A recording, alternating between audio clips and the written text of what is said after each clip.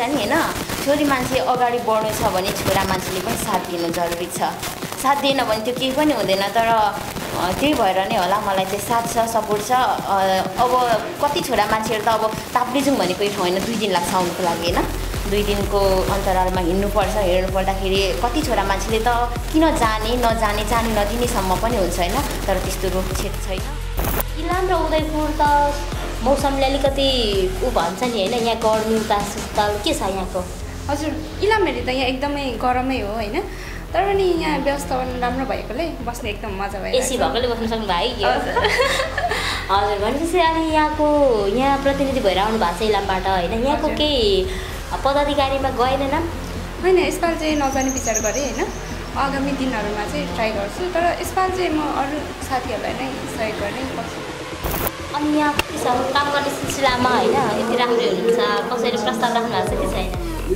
त्यस्तो त छैन नि भए पनि छैन भए पनि ठिकै छ यहाँको मिडिया सेक्टरमा एकदमै राम्रो हुँदै जाओस् हैन यहाँ चाहिँ पछि भविष्यमा एकदमै ठुलो जर्नलिस्ट भएर त्यसमा त्यसको लागि हैन केही गर्नको लागि त्यसलाई एउटा सपोर्ट गर्नको लागि हैन जनताहरूलाई आफ्नो सूचनाको हक सम्बन्धी चाहिँ हैन गर्नको लागि यहाँको होस् है अन्त्यमा केही भन्नु छ अन्तमा त्यस्तो भन्नु केही छैन plus thank you so much यति राम्रो चाहिँ हौसला दिनुभएको छ म प्रति अनि यो अपेक्षा पनि गर्नुभएको छ अनि मबाट यो हुन्छ मैले ग्यारेन्टी पनि दिन चाहे है प्रतिबद्धता पनि जनाउन चाहन्छु खासैदेखि होइन सहभागी हुनु महाधिवेशनलाई सफल पार्नको लागि चाहिँ पास्तरबाट आएको के छ यहाँले उम्मेदवारी दिनु भएन मैले दिनु किन त दाइलाई नै दिनुभयो बहिनी जाँदा नहुने अब अलिक पछाडि मेरो अलिकति अब त्यस्तै योग्यता नपुगेको छैन अहिले अब पुगेपछि अवश्य पनि बसाइ समग्रमा ठिकै नै छ अब तर अलिकति हिमाली भेगबाट होला तराईतिर झरेको कारणले गर्दाखेरि चाहिँ अलिकति गर्मी चाहिँ आफूलाई असहज भइरहेको कि जस्तो तर ओभरअल त एकदम ठिक छ अलिकति चिसो हामीलाई पनि ल्याइदिनु भएको भए भने के छ लिएर आउँदै तातो भइदियो कि सोल्टी टिभीमा यहाँहरू सबैलाई स्वागत छ र म तपाईहरुको साथमा छु गंगा राई आज हामी नेपाल आदिवासी जनजाति पत्रकारको 1 नम्बर प्रदेशको पहिलो भेला साथै पहिलो ऐतिहासिक अधिवेशनमा छौं हामी र यति बेला हामी उदयपुरको राजावासको ओरेकको भवनमा छौं र यस क्रममा आदिवासी जनजाति पत्रकारहरूको भूमिका साथै पत्रकारितामा महिलाहरूको कस्तो खालको भूमिका छ र महिलाहरूलाई काम गर्नको लागि कतिको सजिलो छ त्यो पनि आदिवासी जनजाति पत्रकारिताभित्र भनेर मैले यहाँ एकजना होनहार महिला पत्रकारलाई लिएर उपस्थित भएको छु स्वागत गर्न चाहन्छु सहाराजीलाई म नमस्ते सोल्टी टिभीमा म सहारा लङ्गालिम्बो ठेगाना ताप्लेजुङ सुदूरपूर्व जिल्लादेखि म उदयपुर गइघाट आएको छु हजुर अनि जस्तै प्रथम ऐतिहासिक अधिवेशन हुँदै गर्दाखेरि यहाँसम्म आइपुग्नु भएको छ हैन यहाँसम्म आइपुग्दाखेरिको समयहरू कस्तो बित्यो यहाँको समय त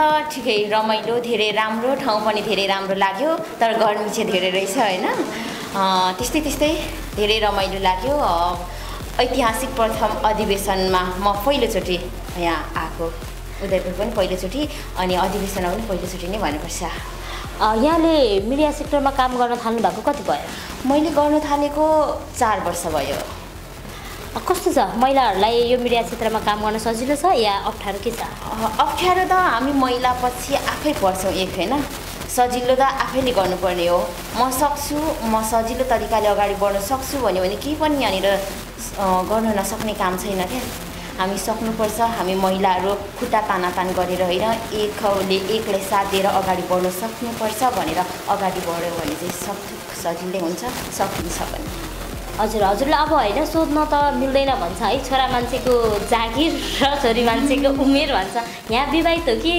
अविवाहित हो म विवाहित के छ विवाह गरिसके पछाडि पनि काम गर्न सजिलो या विवाह भन्दा अगाडि के छ हैन मेरो चाहिँ काम गर्न सजिलो नै किनभने एउटा कुरा नि हैन छोरी मान्छे अगाडि बढ्नु छ भने छोरा मान्छेले पनि साथ दिनु जरुरी छ साथ दिएन भने त्यो केही पनि हुँदैन तर त्यही भएर नै होला मलाई चाहिँ साथ छ सपोर्ट छ।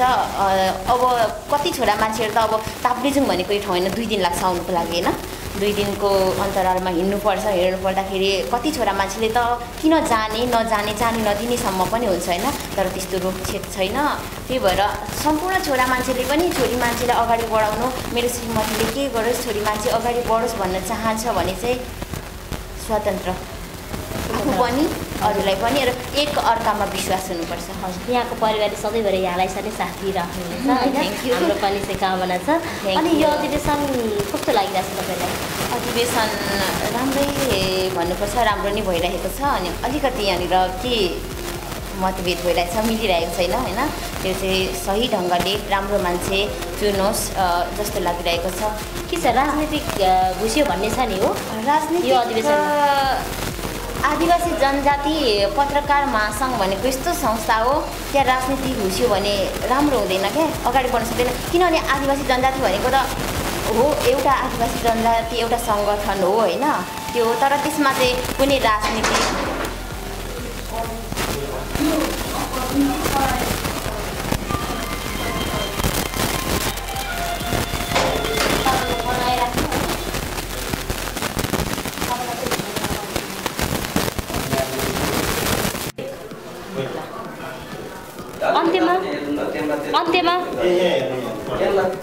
अन्त्यमा के भन्न छ यहाँको?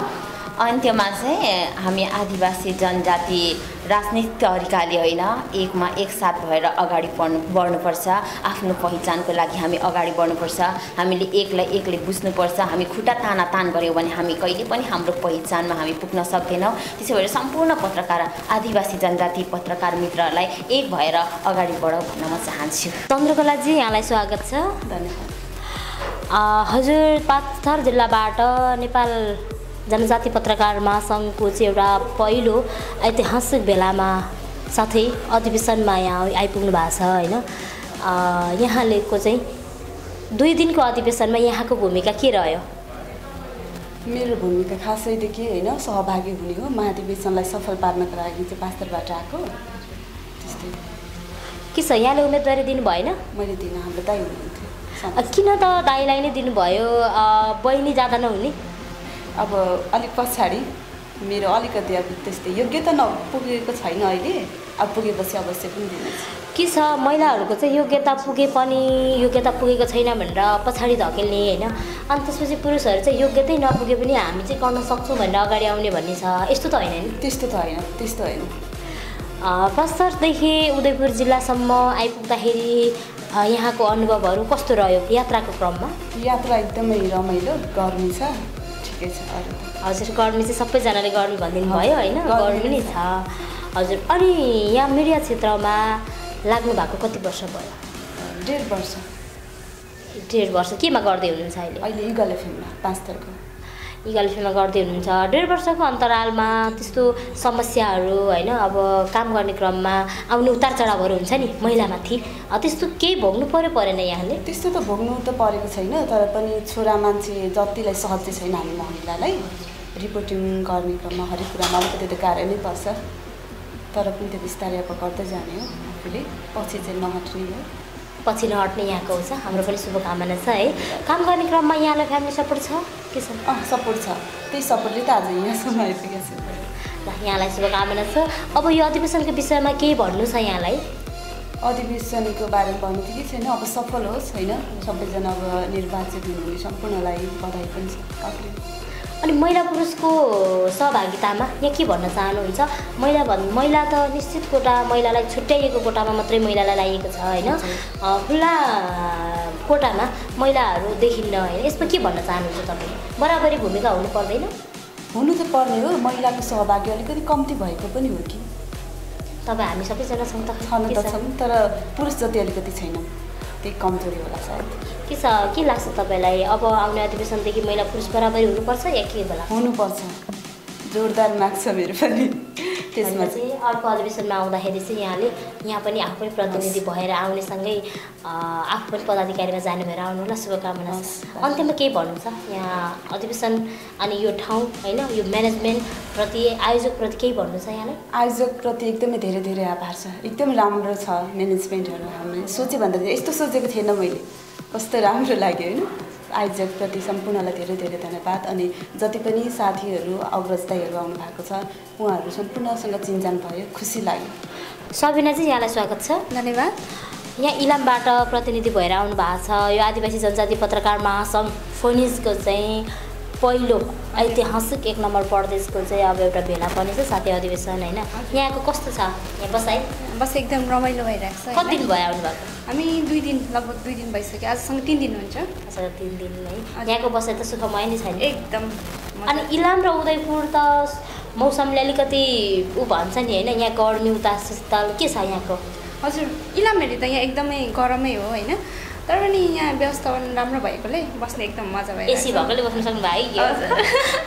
हजुर भनेपछि अनि यहाँ प्रतिनिधि भएर आउनु भएको छ इलामबाट होइन। यहाँको केही पदाधिकारीमा गएन नाम? होइन, यसपालि चाहिँ नजाने विचार गरेँ होइन। आगामी दिनहरूमा चाहिँ ट्राई गर्छु, तर यसपालि चाहिँ म अरू साथीहरूलाई नै सहयोग गर्ने पक्षमा छु। किन मैले प्रत्येक जिल्लामा जाँदाखेरि महिलाभन्दा पुरुष साथीहरूलाई नै हामीले सहयोग गरौँ भन्ने खालको कुरा आइरहेछ होइन। यसमा के हो? पुरुषले मलाई नै दियो है त भन्ने होइन? होइन, त्यस्तो होइन। मेरो विचारमा चाहिँ म चाहिँ जो यो काममा योग्य हुनुहुन्छ उहाँलाई नै सपोर्ट गर्छु, त्यही भएर मात्र हो। यहाँको कति वर्ष भयो मिडिया क्षेत्रमा काम गर्नु? लगभग म 5 वर्ष हुन लाग्यो। केमा गर्नुहुन्छ? म रेडियो फिकाउमा गर्छु। गर्नुहुन्छ है। भनेपछि यहाँको अब रेडियोमा बोल्ने मान्छे भन्नुहोस् त भोइस त एकदमै क्लियर होइन। त्यसपछि दर्शक भन्दा नि श्रोता हुन्छ तपाईँहरूको होइन, एकदमै लट्ठ पार्ने भोइसलाई यहाँको होइन। त्यो त उहाँहरूले बेसी गर्नु भएको छ कि छैन? मैले अहिलेसम्म छैन। कहिले गर्नु नि? अब हेर्दै जाउँ, अब लगन कहिले जुट्छ होइन, गर्ने हो। बिहेमा बोलाउनुहुन्छ कि हुन्न हामीलाई? एकदम मजाले। अनि हाम्रो सोल्टी टिभीको ग्रुपलाई बोलाउनुहुन्छ कि हुन्न? एकदम मजाले बोलाउँछु नि, तपाईँहरूले त गर्ने मेन अतिथिको रूपमा बोलाउँछु नि, हुन्छ? ए हजुर, यहाँले अब बिहेमा पनि हामीलाई बोलाउने भइसक्नु भयो होइन। यो ऐतिहासिक अधिवेशनमा हाम्रो भेट भएको छ। अब यो बसाइप्रति र अधिवेशनप्रति तपाईँको केही भन्न छ? बसेको कुरा गर्दा एकदम रमाइलो। तपाईँले एकदम व्यवस्थापन यहाँको कमिटीले जुन गर्नुभएको छ एकदम राम्रोसँग गर्नुभएको छ है। अधिवेशनको कुरामा अहिलेसम्म त्यस्तो के भन्नु, रमाइलो भइरहेको छ भनौँ न। मेरो त फर्स्ट नराम्रो छैन, नराम्रो छैन, फर्स्ट हो होइन। एकदम रमाइलो भइरहेको छ। हामीसँग कुराकानी गरिदिनु भयो सबिनाजी, यहाँलाई धेरै धेरै धन्यवाद छ। तपाईँले पनि यो मलाई मौका दिनुभयो है, त्यसको लागि तपाईँलाई एकदम धेरै धेरै धन्यवाद छ। Thank you. कौशिलाजी यहाँलाई स्वागत छ। हस्, धन्यवाद। यहाँ इलामबाट प्रतिनिधि भएर आउनु भएको छ होइन। हामी आदिवासी जनजाति महासङ्घ फोनिजको चाहिँ 1 नम्बर प्रदेशको भेलामा छौँ। मैले अघिदेखि भनिरहेको छु र खासै भनिरहनु पनि नपर्ला होइन, सबैजनालाई थाहा नै छ। यहाँको बसाइ कस्तो रह्यो? बसाइ समग्रमा ठिक नै छ। अब तर अलिकति हिमाली भेगबाट होला तराईतिर झरेको कारणले गर्दाखेरि चाहिँ अलिकति गर्मी चाहिँ आफूलाई असहज भइरहेको कि जस्तो, तर ओभरअल त एकदम ठिक छ। अलिकति चिसो हामीलाई पनि ल्याइदिनु भएको भए हुने थियो। के छ लिएर आउँदा आउँदै तातो भइदियो कि तातो भइदियो। त्यसै अब अलिक एयर कन्डिसन मिलेन भन्नु पर्यो होइन, त्यसै भन्नु पर्ला। अनि यहाँ जति पनि पुरुष प्रतिनिधि साथीहरू हुनुहुन्छ, महिला प्रतिनिधि साथीहरू हुनुहुन्छ हजुर, अनि यहाँनिर चाहिँ अब पदाधिकारीको लागि रस्साकसी जुन देखिरहनु भएको छ होइन, यसमा तपाईँ के भन्न चाहनुहुन्छ? व्यक्तिगत रूपमा उहाँहरूले त्यो आफ्नो इच्छा जाहेर गर्नु सान्दर्भिक नै छ, तर अब अलिकति हामीले जुन एउटै समुदाय या यो विभिन्न जातिको आदिवासी समुदाय बिचको यो एउटा परिवेश बने पनि होइन, आफ्नो जातिगत रूपमा उहाँहरूले प्रतिनिधित्व जनाउन खोजिराख्नु भए पनि फोनिज अर्थात् नेपाल आदिवासी जनजाति पत्रकार महासङ्घ चाहिँ एउटा सिङ्गो अभिभावकको रूपमा उभिरहँदाखेरि चाहिँ उहाँहरू बिचमा जुन खालको सहमति हुनुपर्ने हो, यो चाहिँ अलिकति कता कता ढिला भइरहेको हो कि जस्तो चाहिँ सम्पूर्ण यहाँ सहभागी साथीहरूको पनि छ जो यो अधिवेशनमा आउनुभएको छ। तर समग्रमा त उहाँले त्यो आफ्नो राय राख्न या आफ्नो इच्छा जाहेर गर्न चाहिँ पाउनुहुन्छ। अब सहजता अस्वस्थताको बिचमा पनि सम्भवतः निष्कर्ष राम्रै आउँछ भन्ने चाहिँ मलाई अपेक्षा छ।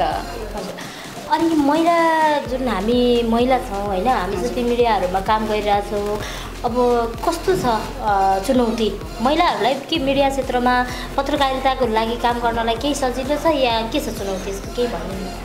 अब म चाहिँ यसलाई दुईवटा पाटोबाट हेर्न चाहन्छु। व्यक्तिगत रूपमा जो आफ्नो इच्छा जाहेर गरेर यो पत्रकारिता क्षेत्रमा आफ्नो भविष्य खोज्नुहुन्छ या भविष्य देख्नुहुन्छ, जो यसको आचार संहिताभित्र रहेर यसको नर्म्स एन्ड भ्याल्यु भनिन्छ होइन, त्यो भित्र रहेर उहाँले स्ट्रगल गर्नुहुन्छ भनेदेखि चाहिँ राम्रै नै छ, सम्भावनाहरू पनि छन्।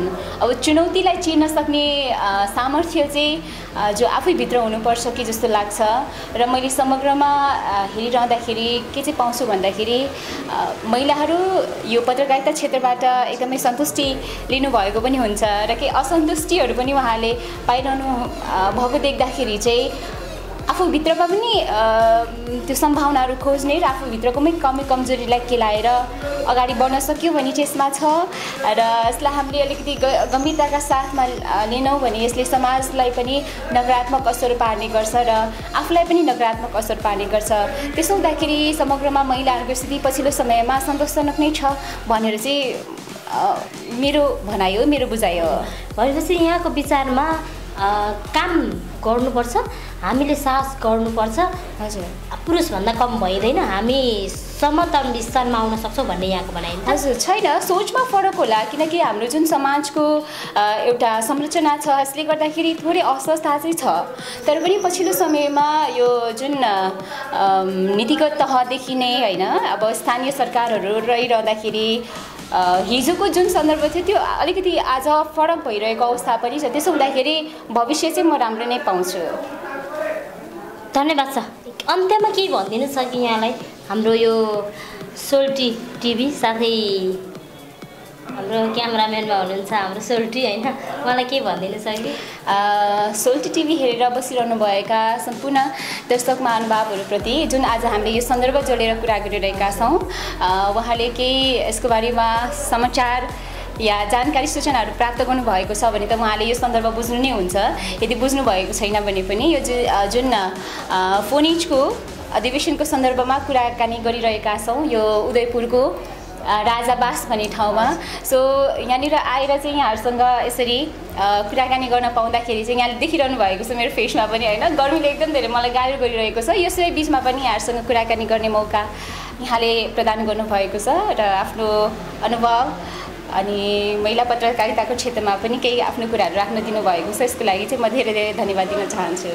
अभिमन्युजी, यहाँलाई स्वागत छ। हस्, धन्यवाद। यहाँ भोजपुरदेखि आइपुग्नु भएको छ उदयपुरसम्म अधिवेशनको सिलसिलामा होइन, कस्तो भइरहेछ? एकदमै राम्रो लागिरहेछ। मेरो चाहिँ पहिलो सहभागिता हो।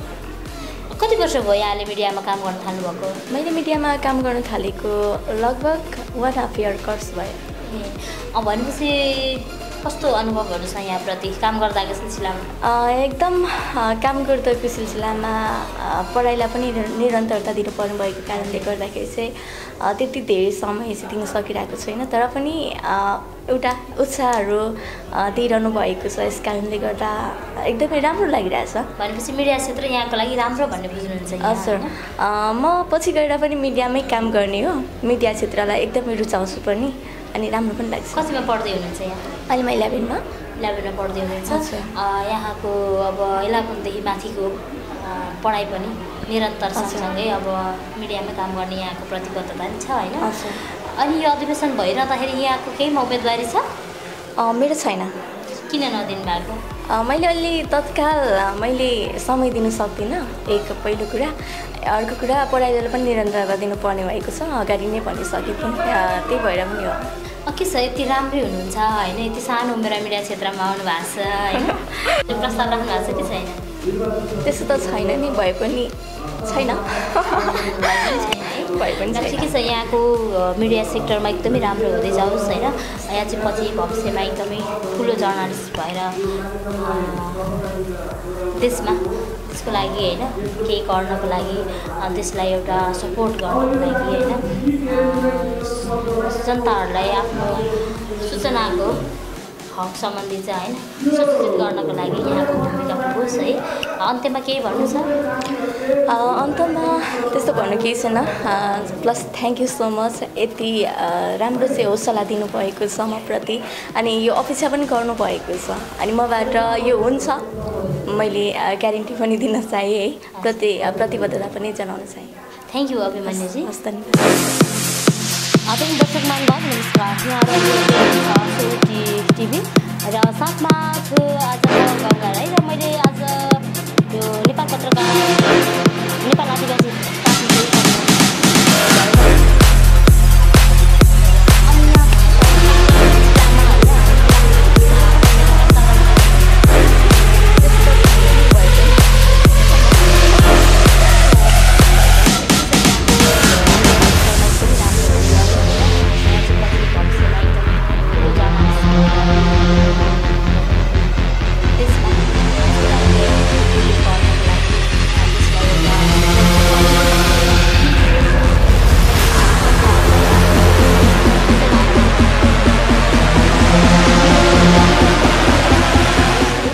अन्त्यमा के हुन्छ?